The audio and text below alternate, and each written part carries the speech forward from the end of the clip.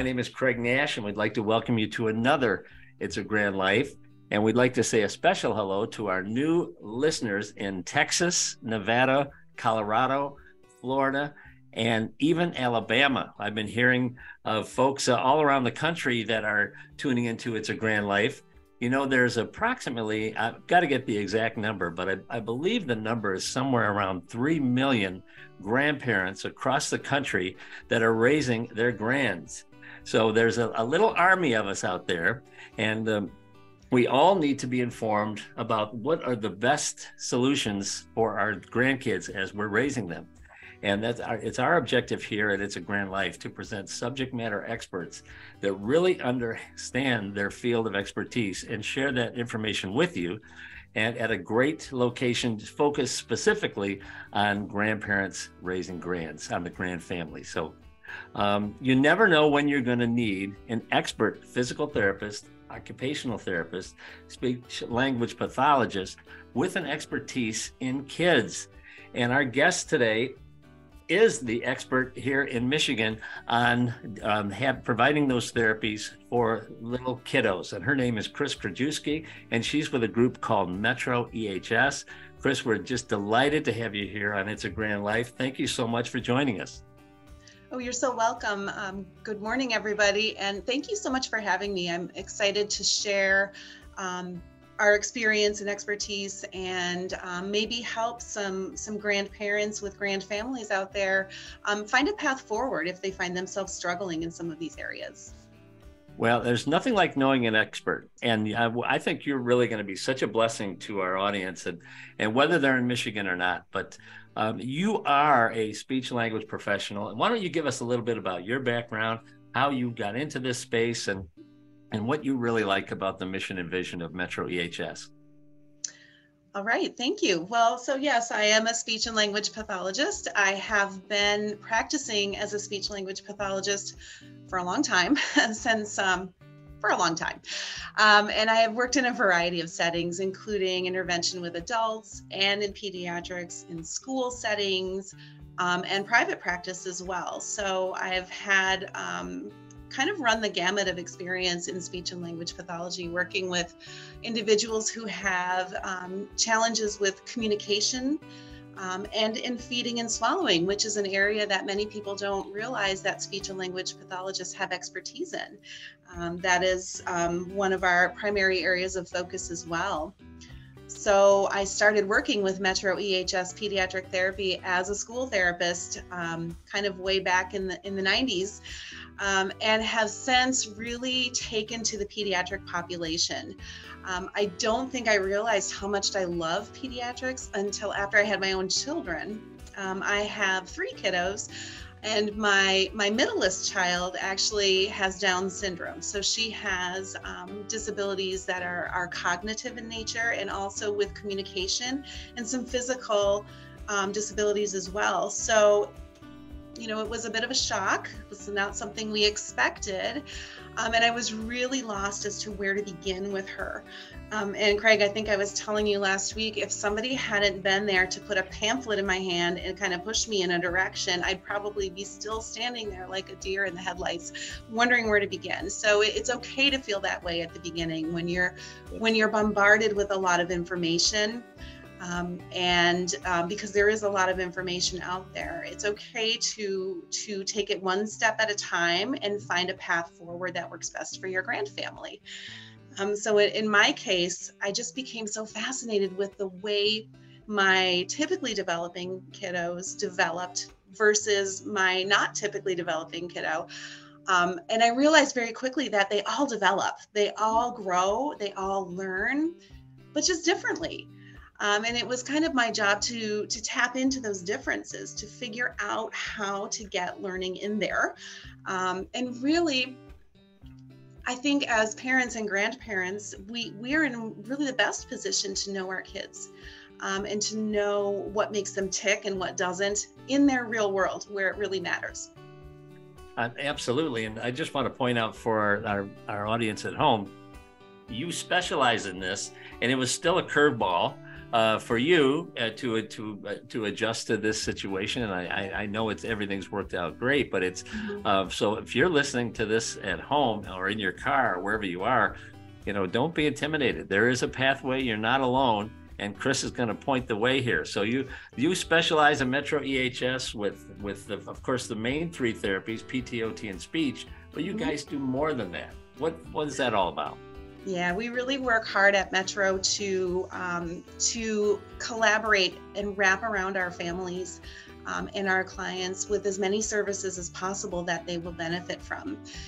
So we offer, as you said, speech therapy services, physical therapy, occupational therapy, which, by the way, is all about fostering independence with self-care, working on fine motor skills, which means just using, doing small motor tasks like writing and using the upper body to do things, and feeding and swallowing too. We also have physical therapy services. In addition, we have ABA services, and what ABA means is Applied Behavior Analysis. And this is a specific treatment for our kiddos who have the diagnosis of autism.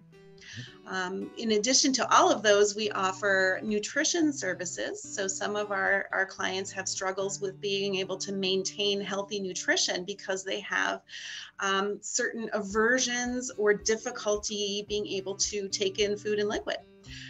We also offer some mental health services, both for our clients and families, because this can be a really stressful time. And it can impact the entire family unit, not just that one little kiddo. So we really want to wrap around our families and support them in every way they need as their kiddos embark upon this sort of therapy journey. It is a lot of work. But we really rely on our family members, our grand family members, and our caregivers to be a part of that team. And I want to highlight that specifically. Our family members and our caregivers, they know their children better than anybody else. So we really want to include them in what they need to see, and working on those areas. What do you want to see your little doing in a year's time? Okay, that's our goal, right? And then we work to get there. We want changes to be made that carry over into the world where people live. So we feel that we can do this best by offering a multitude of services from a variety of sort of different lenses, so that we can work together and support our kids and get them through treatment. And for our younger children, the goal is to get them ready for school, which is what life is for kids, right? And just to try to get them in and out of this intervention phase and into a school setting where they can just be kids, live life. And our listeners may be wondering, boy, this is the end of school year time. Is this really a good time to talk about getting folks ready for school? And as you and I talked last week, it absolutely is, because it takes a while to orient the children with these new treatment protocols to get them ready for school. Wouldn't you agree? Oh, yes, I would agree for sure.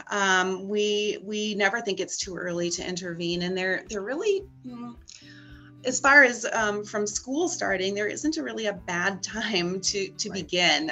We want to plan ahead so that we can work toward that goal of school readiness and have plenty of time for our kiddos to be able to meet those goals and be able to then move forward. So never a bad time. No, when I was thinking with our life as grandparents revolves around the school calendar, and we're thinking, well, I have some time to wait till September. Not really. If we can get the kiddos involved with their therapy regimen now, they will really be much better equipped to start school in the fall, or to get in their appropriate age and what have you. So, but as you and I were talking, things tend to start with the pediatrician, don't they? I mean, that's where it all begins, with the physicians. How does that work as far as you actually getting the referral and beginning the treatment regimen for the patient? Yeah, that's a really good question. And again, that's where many of us struggle. Where do I go first? And I think that if you are having concerns about your grandchild's development or how they're doing with meeting milestones, communication, and so on. If you see some things that you might be concerned about being a struggle, by all means, the first stop is that child's pediatrician. They are able to listen to your concerns and then refer you to the appropriate specialists for testing. Maybe that's warranted. Maybe they are able to reassure you that everything seems to be falling in line. Either way, having that open discussion with a pediatrician and letting them know your concerns is where you begin. Oftentimes they will recommend certain specialty testing to help rule things in or rule things out, whatever the case may be. Right. And then they're directing you really to individuals who have an expertise in a very specific area. And I think that, they have those resources where you might not know your friendly neighborhood speech therapist, right? But your pediatrician does. So by all means, at that starting point, that's a great place to begin. Doctors will usually initiate this process by writing a prescription, much like they would for a medication. A prescription for example, physical therapy evaluation. And that is where you begin with that prescription in hand. And a resource, you can contact that resource and schedule an evaluation in that particular area. That's absolutely great. And that's always a great place to start with the doctor. And for folks that are out state, now, if you're in Michigan, Metro EHS has, I think you said you're opening your 14th location in Southeast Michigan. So there's probably not a spot anywhere if you're near us here in Southeast Michigan where there's not a Metro EHS from a coverage standpoint. But if you are in Las Vegas, you would need to chat with your pediatrician and try and get a referral to an outpatient clinic that specializes in pediatric PT/OT speech and the applied behavioral analysis and also integrate the behavioral health into the one setting, which is so important, like you folks have at Metro EHS, right? Mm-hmm. Yes, for sure. And I know that sometimes, because evaluations and treatments can be an expense, you are able to use insurance coverage. Many individuals have these types of things covered by their insurance policies. So I would encourage our grand families to look into those insurance policies to see if those services are covered and where they might be able to attend. For example, certain practices may or may not accept certain types of insurance. So you might have to do a little bit of investigation to find a resource that is convenient for you, but also accepts that insurance coverage so that you are able to rely upon that. Well, I was encouraged to know that Metro EHS has not only traditional private insurance like Blue Cross and others, but you also take Medicaid, right? And we do accept some of the Medicaids that go through insurances. So yes, we do have that option available, and we welcome and value those relationships as well. With our Medicaid clients, often we are in close contact. They are assigned a case manager through Medicaid. So there are individuals through the Medicaid system that can assist our families in finding those services and helping them to navigate all of the things that are needed, and get them started. So right. It is a really nice system where you can have that resource individual who sort of helps to coordinate everything for you. And I know you also integrate not only with the pediatrician, but also with the school district, right? That's where you started. So, and the schools. Yeah, right? That's where I started. Yeah, that is where I started. And it was always really, as a school therapist, the type of intervention that you receive in a school may look different than a very intensive one-on-one type of therapy that an outpatient clinic like Metro EHS provides. But you can certainly you can certainly approach your school district if you have concerns. Again, this is another avenue. The pediatrician is one resource. but perhaps your grandchild is in school currently. Our public schools provide these services for their students. And so this is another resource, another pathway for you to go to sort of initiate, voice your concerns and initiate requests for different types of evaluations. So that is another avenue for our kiddos, maybe who are a little bit older and currently in school. Oftentimes, during the learning processes in school, that's where we start to really see our kiddos with maybe some challenges, really Right. show those challenges, right? Because school is a little bit more structured.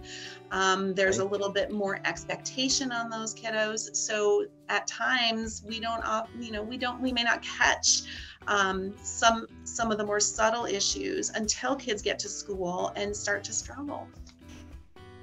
And that's when that coordinated approach is so valuable. The pediatrician, the school, and the clinical team at Metro EHS. And Kris, before I let you go, did we touch on the feeding and swallowing issues? I think that's something that parents, you may have mentioned that, and I just want to make sure we highlight that as well, because parents may not know you guys do that as well.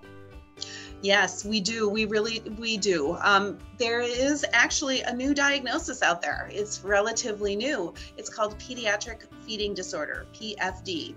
Okay. And this was not historically recognized as its own thing, but it truly is its own thing. And it has now an official name and diagnosis. And there are some statistics that tell us that pediatric feeding disorder is more common, more prevalent than even autism is. So I found that really fascinating, for sure. And pediatric feeding disorders really involve a child who struggles to eat. And then there could be many reasons that this is happening. Sometimes, particularly in our kids with autism, there are differences in the sensory world. And by that, what I mean is, there's an environment out there and we all sort of take that environment in through our senses. Sometimes when kiddos have sort of different wiring, right? Different ways of thinking and processing things up here, that stuff that comes in through the world and is worked on by the brain can be processed and interpreted very differently. So think of things that you might find kind of aversive. For me, fingernails on a blackboard, everybody's favorite example, right? Imagine taking in the world and maybe something more common in the environment feels like fingernails on a blackboard to you. Right? You're going to go in a different direction. Right. Most of us take in the world in a certain way, and we're able to sort of hang in there, tolerate it, maybe even screen some things out, focus on what's important. But some of our kids have a lot of difficulty being able to sort of sort all that stuff out. And this can happen with feeding. And in this case, you might find people who really are aversive to certain textures of foods. They just really wig them out. Maybe even in the way a food looks can be enough to turn someone off. I won't go there. And in some of these cases, it can really have a negative impact on nutritional health, right? And so we want to be able to help our kids develop a tolerance for and be willing to, in a very safe environment, explore foods. Maybe we start by just having it in the room. Maybe we kind of gradually upgrade to maybe looking at it, touching it, maybe even smelling it, right? That's a big deal. And eventually being willing to, in a very safe environment and very gradually on their terms, be able to taste and try different foods. So that's one example of how we might intervene in that feeding and swallowing area. Another one is some of our kiddos really struggle with the actual movement, strength, range of motion, being able to really safely chew, manipulate food in the mouth and kind of swallow it down, right? And we can work in that realm as well to help kids get better at being able to chew and swallow food safely. Well, I hope our listeners can pick up the level of expertise that it takes in dealing with these types of therapies. That they're not alone. It's a coordinated effort with your pediatrician, with your school district, and also with your clinician. And Kris Krajewski, we can't thank you enough for being our guest here on It's a Grand Life. And at the bottom of our screen, you'll be able to see how you can contact the folks at Metro EHS. And if you have questions, can our listeners call you and call the clinic? What would you recommend to get to answers regarding how to get started? I think that would be wonderful. You can absolutely call our clinic location. We can certainly assist you or point you into a direction of someone who can better assist you depending on the situation. If you have a grandchild who has a diagnosis of autism or you're concerned about that, another resource to go to if you're just kind of wondering where to start in Michigan is the Autism Alliance of Michigan. Okay. This is an alliance or a group of professionals who have a lot of resources for parents and for grandparents and families for where to start and how to navigate in all of the areas of concern: development, financial, transportation, all of the things that can impact a family trying to get services for their kiddos. So that's another amazing resource for you. Kris, that is absolutely terrific, and I wasn't aware of that. And I'm sure our listeners, our guests, our folks at home aren't aware of that as well. Some of them, and that's why it's so important to have folks like Kris Krajewski here on It's a Grand Life to help us navigate the land that we're not that familiar with, but we need to have this expertise as we raise these grants. So, thanks so much for being our guest here today. I want to encourage you at home. Call the folks at Metro EHS, get the answers that you need. If they don't have the answers, you can tell by listening to Kris, they're going to point you in the right direction so that your grandson or granddaughter can get the care that they need so the whole family can live a grand life. Thank you so much for being our guest again, Kris, and have a great rest of the day. Well, thank you so much for having me. I appreciate it very much. You have a wonderful day too. Thank you for joining us for another It's a Grand Life. Remember to never waste your pain. God can use your situation to bless others even halfway around the world. Be sure and subscribe to It's a Grand Life on our Facebook page, as well as YouTube and any of the various podcast channels that feature the Grand Life podcast. When it comes to raising a grand family, remember the words of the Apostle Paul, who said in 1 Corinthians 13, "Love is patient, love is kind, it always protects, always trusts, always hopes, and always perseveres. Love never fails." In leading your grand family, it's going to take faith, hope, and a whole lot of love. Please reach out to me. I can be a blessing to you and pray for you, or help you connect to free resources that can make your journey a little easier.